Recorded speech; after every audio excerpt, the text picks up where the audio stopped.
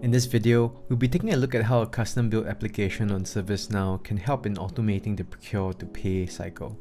The purpose of this demo is to showcase some key capabilities of creator workflows, particularly the integration to an ERP system such as SAP. You'll be using the out-of-the-box SAP ECC integration spoke, and you'll be able to find more details about this spoke on our documentation site, as well as other similar ERPs supported by Integration Hub, such as S/4HANA and Oracle EBS. Here's the typical process flow within the procure-to-pay cycle, which we'll be using to illustrate through our custom app. We'll start with the requester who needs to raise a purchase request. Once the purchase request has been created, we then go through an approval process before a purchase order is created in ServiceNow and integrated into SAP ECC as the system of record. Next, we wait for the goods or services to be received via a goods receipt functionality before creating an invoice to fulfill the three-way match. The last step would then be to wait for payment on the invoice before we close out the cycle. For clarity, this custom application is built to show what is possible within App Engine and Integration Hub through a straightforward use case, and features are not exhaustive with regards to the capability or usability of ServiceNow or SAP ECC. So with that in mind, let's take a look at this demo. Putting ourselves into the shoes of the person who needs to raise a request, the requester, we start in the employee portal, which contains all accessible services by the logged-in user. For example, let's go to the account payable catalog to see all available services under the category. Here you have items like invoice approvals and even a request for vendor updates, which integrates directly to SAP Ariba. However, let's initiate this purchase request via our chatbot, Virtual Agent instead. This provides users with an interactive experience to guide them through the creation process.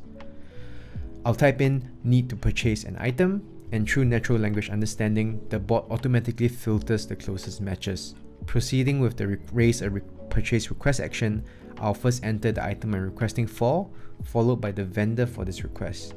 I'll then enter the unit price and quantity before confirming my request. These are the details that we passed into SAP ECC as well.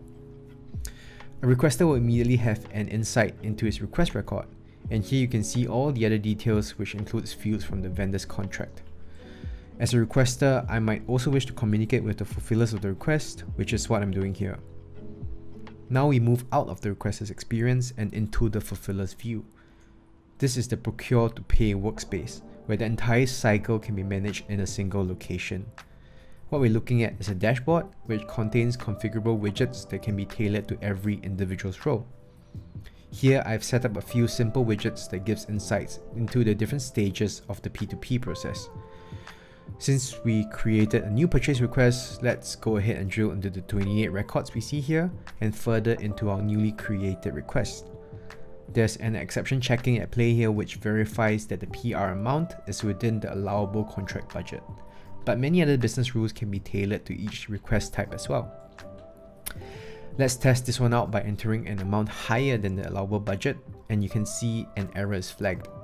So depending on how strict you need the rules to be, you can block different record actions as well. Rules and actions like these will help to reduce manual checking work and improve the quality of data that makes its way into your target system of record. In this case here, SAP ECC. Another amazingly useful feature within Workspace is the ability to embed what we call playbooks.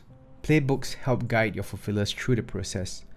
We see here that there are 5 major sections for purchase request, purchase order, goods received, invoice, and payment. Within each section lies the granular steps that can either be manual, like instructions or user inputs, or automated such as integrations, approvals, or notifications.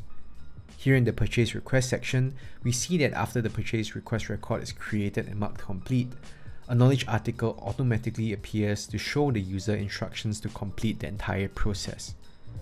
We can acknowledge this before moving into the approval stage. So what we've defined is that for every new purchase request, we will go through a one-stage approval via the requester's manager, whose account we will be impersonating to view the request. So in the very same portal that we saw before, we are logged in now as Fred and can see the outstanding approvals being assigned to him. Opening the record will show details, including the comments that were entered by the requester. We will simply approve the purchase request at this stage, but note that approvals can be done via email, the mobile application, and even conversational tools like Teams or Slack. Returning to our playbook, we can see that the process has been completed and an email notification has been sent to the requester informing him that the purchase request has been approved and also that a purchase order has been created in SAP, showing the document number. Let's then take a look at this new purchase order record that was automatically created.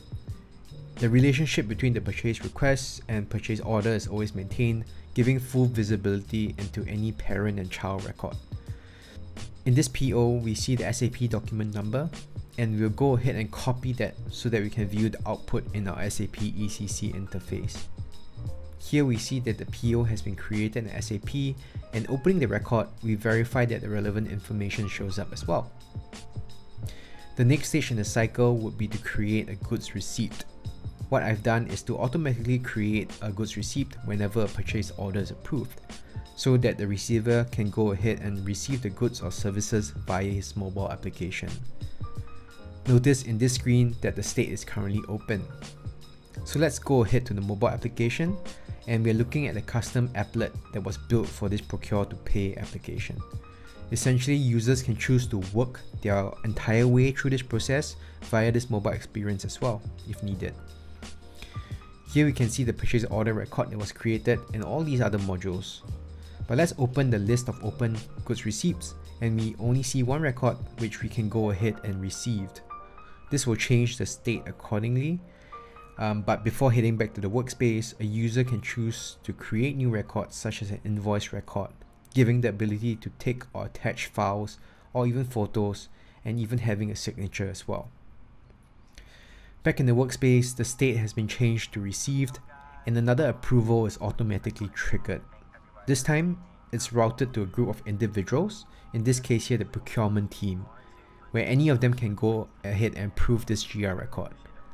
I'll just go ahead to approve via my user, and returning to the GR details screen, you'll notice that 3 fields have been changed automatically, marking the state to close complete, making the record inactive, and getting the newly created GR document number ending in 1090 from SAP. This is because we triggered the integration after the approval. Opening the PO record in SAP, we now see the GR under the purchase order history of the PO document, as that information was passed through via the integration in Integration Hub. So once the invoice has been received, we can then create a new invoice record against the purchase order, which I'll go ahead and do here. I'll also go ahead and attach the PDF file of the invoice to this record. You can even further automate this process by allowing vendors to email a shared inbox directly, so the record is automatically created and the attachments are automatically pulled, or having them submit these invoices via a vendor portal within ServiceNow, for example. Once we save this invoice, let's for the last time head back into SAP, where we can view the new invoice document created via our integration workflow in the purchase order history. The last step is to close out this P2P process would be to recognize when a payment has been made within SAP. And ServiceNow will fetch these unmatched records on a specific timed interval, and once a match has been found against an unpaid PO in ServiceNow, we can then register it to the PO record and finish out this entire process. So in summary, we have seen that against a single purchase request record, we created a purchase order, which is linked to a goods receipt, invoice, as well as payment record, and this performs our 4-way match. So what next? Since we now have access to all these data in ServiceNow, users can go ahead and start building out reports and widgets using the same data. One nifty feature is Analytics Center, where you can quickly make sense of your data just by asking questions. For example, typing "show me all open purchase orders" will return the list of all purchase orders that are currently set to open state. And typing "purchase request by state" as a bar chart will do exactly what it says. So the real value actually comes in how quickly, effectively, and easily this application was built. I'll take a short amount of time to show you App Engine Studio, which is where I built this entire application. Within our custom application scope, you have access to the application files such as data tables, UI experiences, workflows, and user access controls. Here you can see that there are 6 tables that I created for this application, and opening the purchase order table for reference, you can very easily tailor and add any new or edit any existing fields to meet requirements. Experiences allow you to create the mobile application that we just saw, the entire workspace, as well as catalog items, which sits in the employee portal where we first raised that request. All these were built without using a single line of code. Lastly, Flow Designer gives you the unfettered ability to automate any process. Taking a look at what powered the PR to PO process, you can see here is where we defined the approval as well as triggered a reusable subflow to create a PO within SAP. Drilling down into the subflow, you can then see that we are using the out-of-the-box create purchase order action to integrate into SAP ECC via the RFC spoke. But you have access to all these other actions as well, and if these don't meet your requirements, you can always go on to extend the use of the integration spoke to meet your custom needs. So this is just the beginning of the lengths to which we can automate your custom processes, in this example using the various tools provided by ServiceNow as the engagement layer above SAP. Thank you, and please reach out to me if you have any further questions.